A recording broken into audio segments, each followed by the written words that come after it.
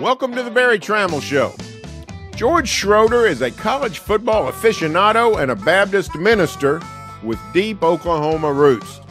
I hired George a quarter century ago to be the Sooner football beat writer for the Daily Oklahoman, and he went on to a great career covering college football before accepting the call into the ministry.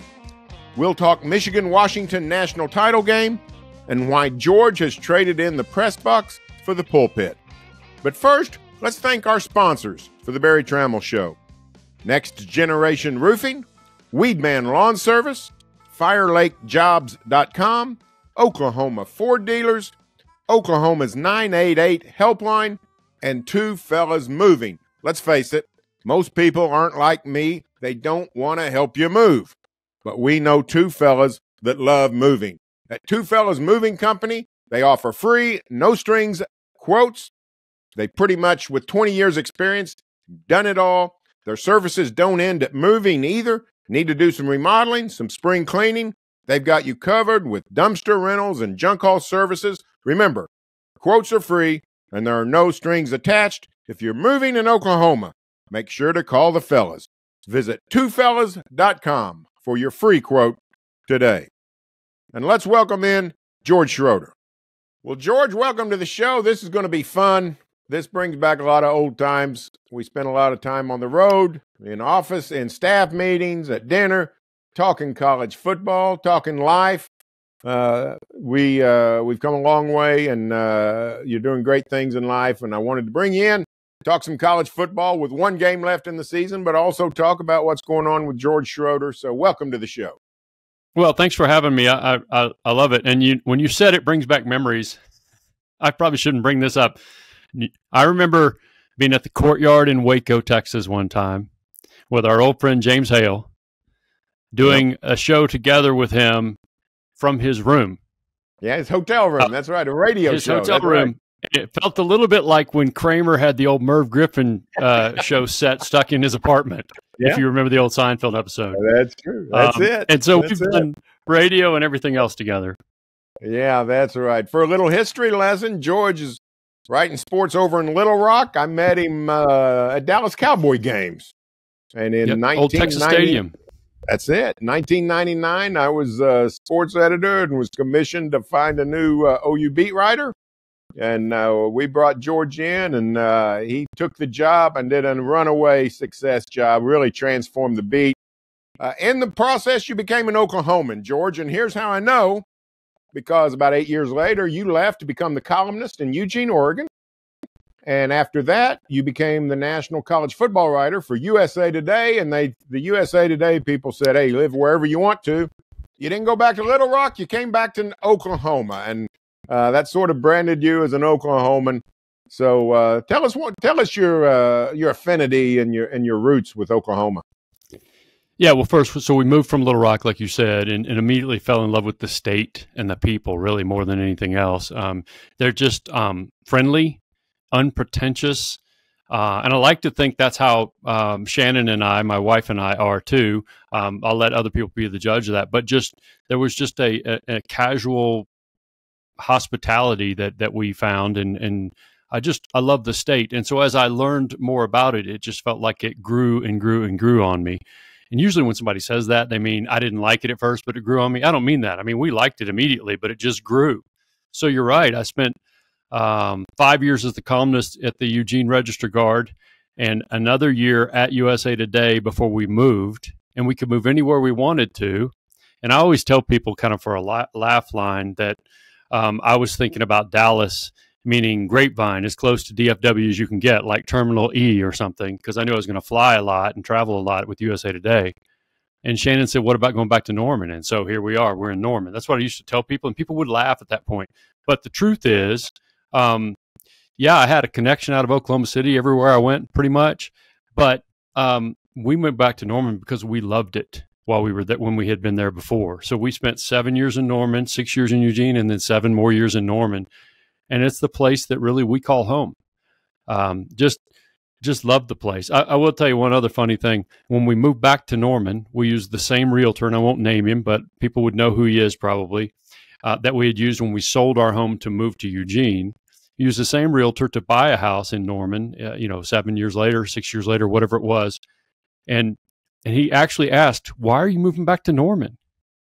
I won't name him because he sells Norman. You know what I mean? I don't want. He was stunned that you would do that if you didn't have a job that was sort of located in the Oklahoma City area. And we just said, because we love it, and we did, and we went right back. Same church, same friends, gained new friends, and it was just a great place for us to live and a great place for our children to grow up. Well, fantastic. We're going to get into this a bit later. You're calling to the ministry. You're now on staff at Storyline Baptist Church in Arvada, Colorado. You actually do a podcast. You're still in the business, Gridiron and the Gospel, in which you mix Christianity and college football, two of your passions. There's a lot of us walking the earth that mix those passions as well. Let's do the college football first. Your college football heartstrings go back a long way. I mean, you wrote the classic story about your dad at the Sugar Bowl one year, saving your hog hat, growing up a big Arkansas fan. And you've written a couple of books about Arkansas football, a Razorback historian. But why do you think you feel the call so much, the connection to college football? I think, and I really think, because we met in Texas Stadium. I was covering the Cowboys for the Arkansas Democrat-Gazette, the Little Rock paper, and I enjoyed covering the NFL. It was fun, but there is I think the passion, and I know that there are fans of a couple of different fan bases who will disagree, a couple of different NFL fan bases, but the passion and the sort of the affinity and affection that you feel for a college sports team, Enormous State U, whether it's OU, OSU, or in my case, growing up an Arkansas fan, you live and die by that. And you live and die by the football team. And then you love them even if they don't win.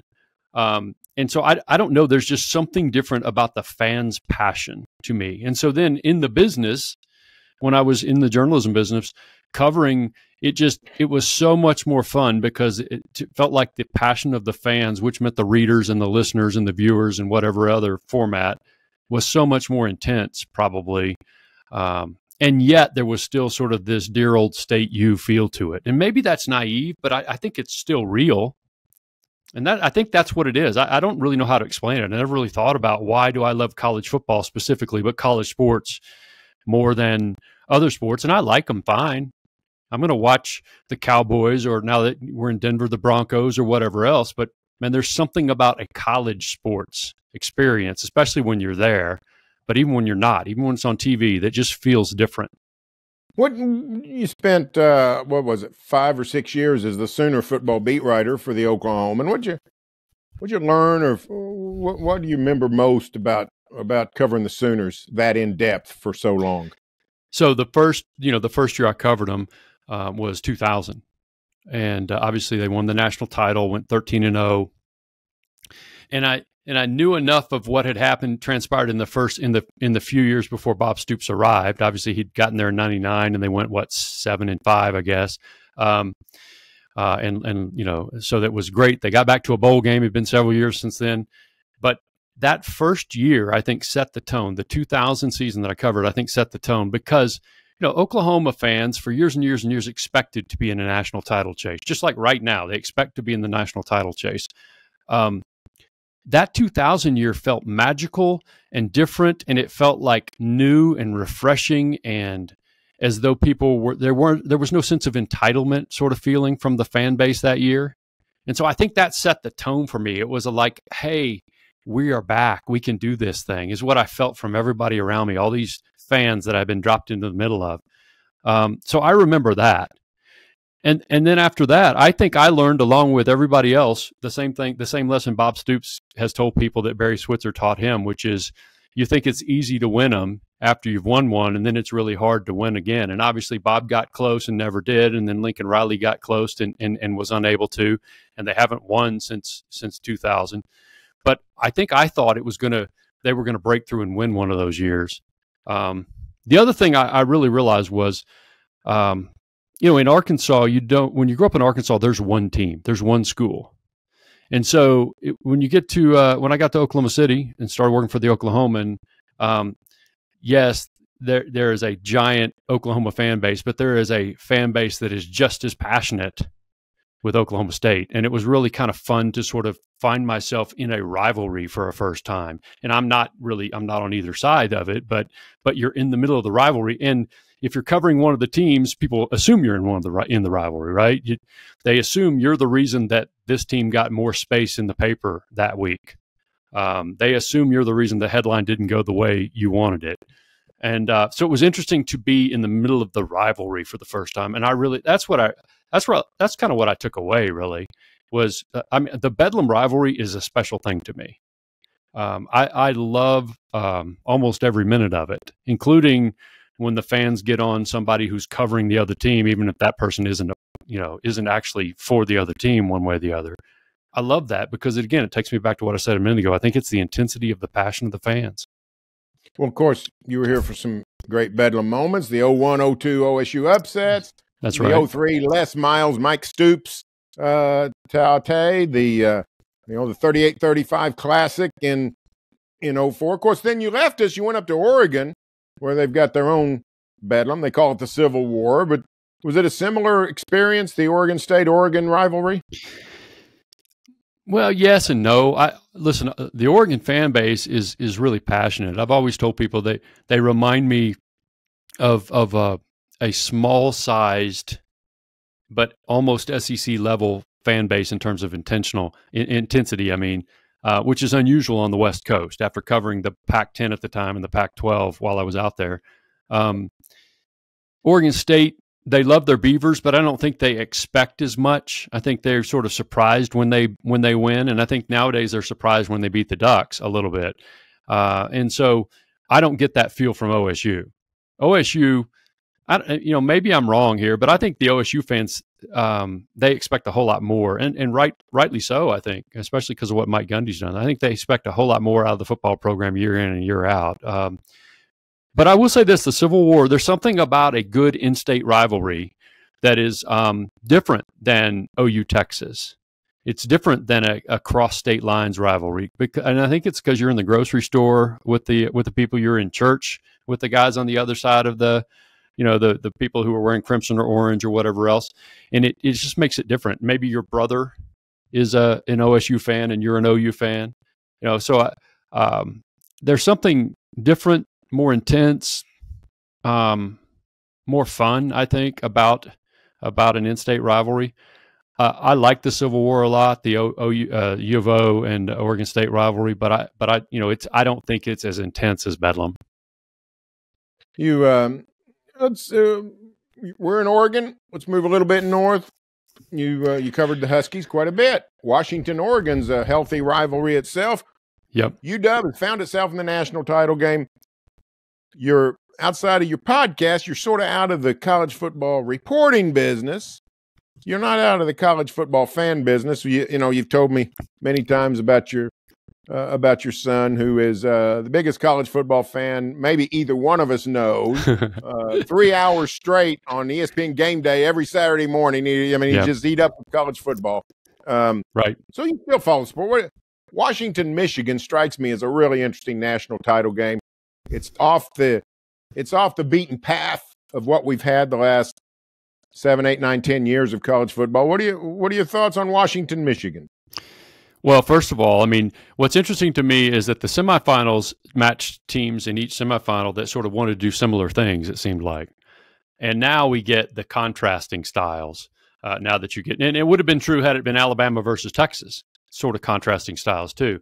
But it's definitely it's definitely true with Washington and Michigan. Michigan kind of wants to asphyxiate you defensively, and then also sort of play a grinding sort of ball control type of offense, and they're really good at it. And then Washington is making up for maybe a defense that isn't as good, but it's better, I think, than people give it credit for. They keep people out of the end zone fairly well, not well, but they're clearly based on that high octane offense.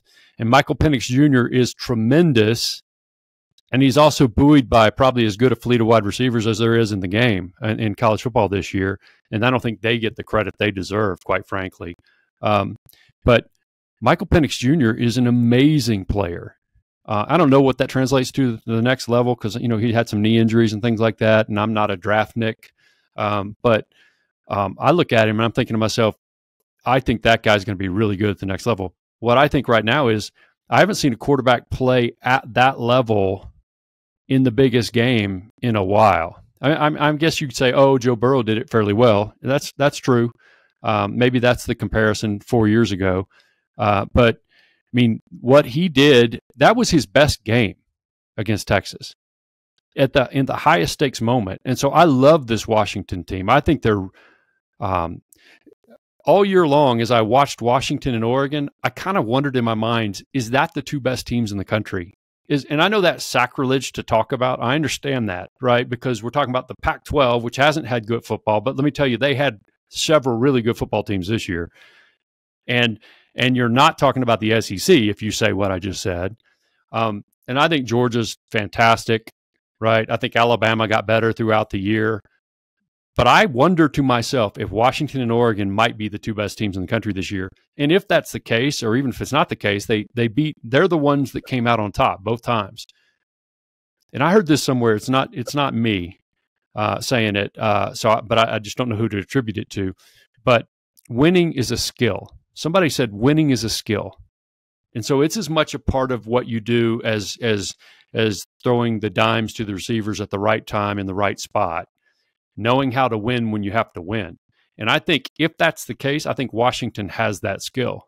Because I think they've won 10 games in a row by 10 points or fewer, which is, unprecedented. And so I love Washington. So I've talked a lot about Washington. I could talk about Michigan all you want. I don't really know who's going to win. But I picked Washington on our podcast that dropped earlier this week. And I'll stick with it. I just love this team every time I see them play. I'm taking the Huskies. They got the better quarterback. They've played the tougher schedule. They've got a great offensive line, which maybe can counter Michigan's strength, which is that defensive front. So right, I think it'd be cool for school. Washington is close to a blue blood, but they're not a 50, 60, 80-year blue blood. I think it'd be cool to have a national champion like that. Let's move away from the gridiron, though, George, for a little bit. A few years ago, you got out of the sports writing business. You went to work for the Baptist Messenger in Nashville, and from there felt the call to ministry. Went to seminary. Now on staff at a couple of churches. Arvada, Colorado, is your assignment right now. Tell us about that journey. You've talked about that with me over the years, that you felt like you might be, well before that decision, you'd mentioned it, that might be something you felt a calling for. Tell us how a guy goes from the press box to the pulpit. Yeah, well, I mean, it's a bit of a sea change, I guess, right? So I guess the first thing we say is I've been a Christ follower for many years, and I'm grateful that God saved me. And at some point, 8 or 10 years ago, I really began feeling like God might possibly be calling me to do something else. And it started when our daughter Elizabeth, wanted to go on a mission trip, and with her school. She went to Community Christian School in Norman, CCS, and both of our older kids did. And she said, "Hey, can I go on this mission trip to Guatemala?" And I, Shannon and I said, "Sure, go ahead." So that was in August, and they were going to go probably the next June, I guess. And so they started having every couple of 2 or 3 weeks, they'd have meetings. And every time she'd go to a meeting, I would be like, I'd love to go to that meeting. I would think to myself. So probably about December, I just sort of was struck by the idea of, I wonder if I could go. And so it wasn't because I wanted to be a sheepdog and protect my daughter. It was just like I felt like maybe I should go. And so long story short, I said something to my wife, Shannon, about it. And she said, well, be sure to ask Elizabeth first. And Elizabeth was cool with it because I didn't want to be imposing. So I went. And that sort of became, it's an eye-opener when you go on a mission trip for the first time. I know you went a couple of years ago down into Mexico, and you've been other places. It's an eye opener the first time. And then I began to see the needs, the spiritual needs around me in a way I hadn't seen them once I got back to the States. And I started going on mission trips. I started helping lead missions teams and things like that. And the next thing you know, I felt like I was being called to learn more and be better equipped. And so I started going to seminary online while I was still at USA Today, and I wasn't really sure why. I talked with a couple of pastors about it and prayed about it, but I thought to myself in the back of my mind, is it possible that it's ministry? And so I was praying at that point, kind of a prayer that's two parts. God, do you have something else for me? And I don't mean that I'm discontent. I have a job that people think is super cool, and I love too, but I think maybe there's something else you want me to do. And then secondarily, if you do have something else for me, is it ministry? And I didn't know if the answer was yes to either, much less both. But basically, that was the beginnings of that, Barry. And then it's sort of a series of incremental steps. You mentioned going to work in Nashville, and so that was sort of quasi ministry in that you're still doing some form of journalism, but it's for the Baptist convention, the Southern Baptist Convention, and even so, as I got deeper and deeper into it, now I'm writing about pastors and churches and things like that. And I'm like, I really want to be there. And I could just sort of feel this welling up inside me. And I feel like it's one thing to write about it. It's another thing to be on the ground doing it. And it's not to say that that wasn't an important role. I think it's important to tell the story, right? But it was just like, I think God's calling me to do it. And so I ended up at on staff at that seminary for a couple of years, which allowed me to accelerate my learning and equipping. And so I'm grateful to Southwestern Seminary in Fort Worth for that. And just through the years, it became crystallized that it's, I think this is a calling into the pastorate, into the local church. And so it's hard for me to imagine back in December 2019, January 2020, 4 years ago now, when I moved to Nashville, I just left USA Today, that I would be here now and serving on a pastoral staff in Colorado. But man, it's exciting to see where God's taking me, and Shannon and I are grateful, and hope that we can serve the Lord and bring Him glory. Well, you actually visited Norman in October. And you longtime friend of Central Florida coach Gus Malzahn. He was in Springdale, Arkansas. When you were in Arkansas, you got to know each other. Really great friends. We saw you Big 12 Media Days. You were with Gus there in Jerry World. So, but Gus has you speak at the UCF chapel service, and great story. I wrote about it for my newsletter, but a lot of people may not have heard it. Tell us the story about Reverend George Schroeder on Owen Field last October. Yeah, so Reverend George Schroeder is still hard for me to think about. It's like, what are you talking about? And sometimes somebody will say, Pastor George, and I'm like, who's he talking to, right? But I appreciate that. And by the way, thank you for writing about it. And you did a great job. So Gus and I talked at Media Days, actually in Arlington, and he said, well, hey, when we come out to Norman, when UCF comes to Norman to play OU, if you can get to Norman, he knew I was headed to Colorado at the time, you can do the Friday night chapel. And so it's a voluntary chapel. And I don't know that every team does it, but a lot of teams do it, and they sort of feature it on a Friday night between meetings, after supper, and before they get into their final meetings, before they tell them to go to their rooms and get ready for bed. So we were in the team hotel, Embassy Suites there in Norman, and he and I gave the chapel, I gave the devotion, and was grateful to have the opportunity to do it. And then the next day, my older son George, who grew up in Norman, is now at Baylor, and I stood on the sidelines, and we wore very neutral colors. I think I wore all blue, because I didn't, I've got all sorts of friends, and I know they're wearing crimson, right? And so I didn't necessarily know that anybody would notice me there, but I didn't want them to see me wearing UCF gear, right? So I'm very neutral, just hanging out on the sidelines. We're going to enjoy the game from the bench area with UCF, which is not something that usually happens, right? And so right before kickoff, the kicker, who had the perfect name to be a kicker, first of all, but to kick it on Owen Field too, Colton Boomer. comes up to me. We had no interaction. He might have said, hey, thank you for speaking or something like that. Several guys did after the thing Friday night, but we'd had no interaction. I don't know him. He comes up to me and he claps me on the shoulder and he goes, would you pray for me? And I thought to myself, I guess that's what you do, right? If you're a chapel speaker for somebody, right? And I love to pray for people. So I was glad to do that. So I prayed for him and y'all, I prayed, God, would you, protect him from injury and would you help him perform well? Right? You want an athlete to perform well. And I don't think I said much more than that, right?